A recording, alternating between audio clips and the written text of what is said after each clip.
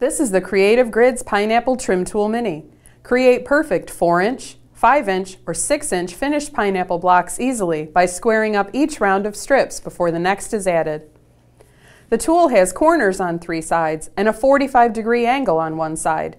Centering squares and diagonal lines help with lining up the tool when trimming each round of strips. The white markings are used to trim the odd-numbered rounds. The black markings are used to trim and square up the even-numbered rounds. Creative Grids' exclusive grip has been added to the back of the tool to enhance security and accuracy when cutting. Let's walk through the process to see just how easy the pineapple trim tool is to use. Start with a precise 1.5-inch square and strips that are at least 1.25 inch wide. To complete a round, sew a strip to each side of the center square. After all 4 strips in a round are stitched, press with an iron before trimming. To trim the first round, look for the white square labeled Round 1. Line up the square and, trimming one side at a time, trim all 4 sides. Your block will look like this. For round 2, add 4 strips and press. Rotate the ruler and look for the black square labeled Round 2. Center that square on the block square and trim 2 sides.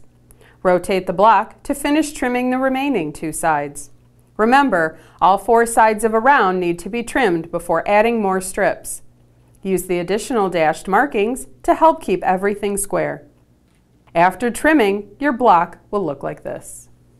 For round 3, add strips and press. Once again, rotate the ruler and locate the long white line. Position this 45-degree line on the seam line of the previous round and trim. Rotate the block to finish trimming all 4 sides. After trimming, your block will look like this.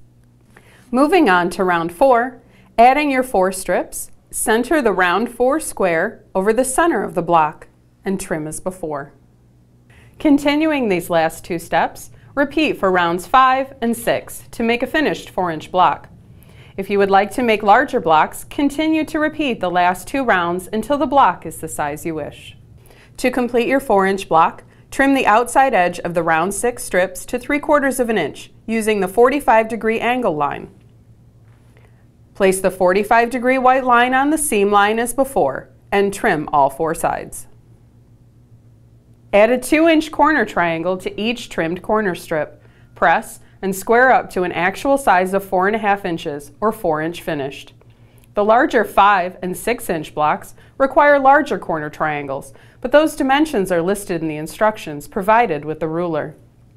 To get started with your first project, look for a variety of cut-loose press patterns that are available for this tool.